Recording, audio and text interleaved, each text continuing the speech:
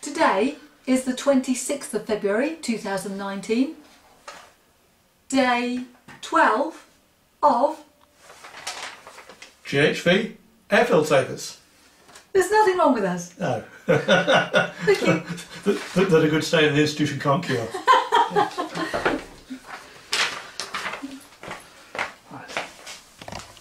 Right.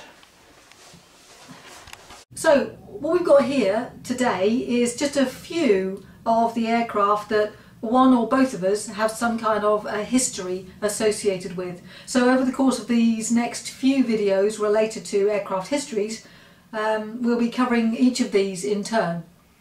But the first one that we're going to do actually isn't here at all, but if you're on our YouTube channel you'll see it just above this video. It's the one that's in the title bar, and that is the Cyclone AX 2000. 2000, yes. And I've got this completely brilliant little book here that Julian has lent me, and it has lots and lots of light aircraft in, and it has the Cyclone AX3 in it, which is the precursor. It is, yes. I'm just going to see if you can see that, and if not we'll take a copy of this and show you afterwards. Well, it's in Wikipedia, we'll put a link to it. Yeah, and the reason we've included that as our first one is because after 25 years in my case, and it's 97, so about 20. right, About 20, yeah, about 22 years. 20 odd years. That's the first aircraft that we got off the ground in again, Yes. thanks to our other trustee, Tim Wiltshire, who is current. Yes. So I'm just going to read what it says here about the Cyclone AX3. It's a really weird aircraft to fly, by the way. I'd never been in a microlight before. To my chagrin, I didn't even realise that microlights were real aircraft. Which just goes to show the sheltered kind of echelon of aviation that I have been in all my life. So the Cyclone design originated in the States, has been produced in France since 1982 by Ultralair, where it has proved hugely popular, over 5,000 sold worldwide. And this was a while ago, I think. I don't know what the date is of this book. 1997, so we're talking a bit of history in itself here. Produced in this country now, it's proving very popular as a 3-axis microlight trainer and private owner type. Okay, what else can I say? Oh, the structure is light alloy tubing with Dacron covering the cockpit pod. Metal tube and fabric, basically. What's Dacron? It's a fabric. Oh, okay. Yeah. Okay, with optional side doors. The one that we flew has side doors. Yes. Lateral control is by flaperons. They were new to me. And the other axes being looked after by a conventional tailplane elevator, fin and rudder. The tricycle gear is sprung and braked with steerable nose wheel. There you go, and there's lots more interesting data here, which I don't know whether you'll find it interesting, so I won't read that out. So tell us more about the AX 2000. Well, it's a typical little 3-axis microlight, really. It toddles around quite nicely. The only thing being a glider pilot, I'm not too keen on is that with the two-stroke engine it's got, you really can't throttle it all the way back because it can stop or seize up. And it doesn't glide very well. Well, exactly. I don't mind that. Everything glides, but I like to take my power right off when I land and not have it tickling over, which you've really got to do with the Cyclone. The main thing I found when I flew it was, the main thing I found when I flew it from the right-hand seat, first of all, was that all my last experience has been flying helicopters.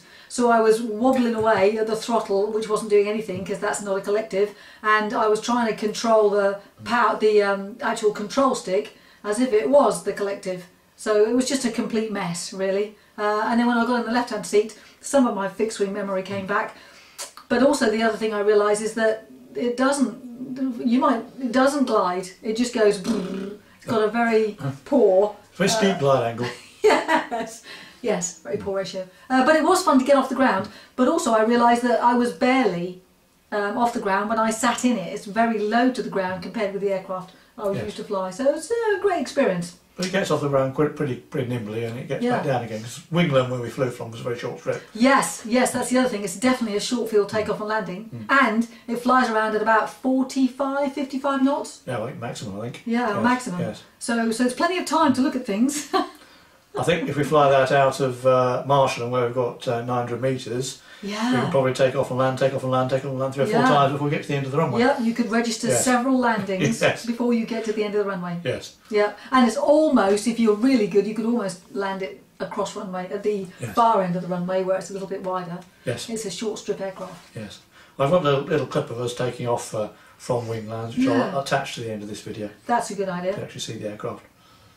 Yeah, so if you've got any questions about the Cyclone or any other microlights or any stories about your own journey, then let us know and we'll start sharing and communicating. And then we'll do a series of other little things on different interesting aircraft. Yeah. Some of them we've got connection with, some of them I've not got direct connections with. Might not be direct. But I find them very interesting, having researched them. Yeah.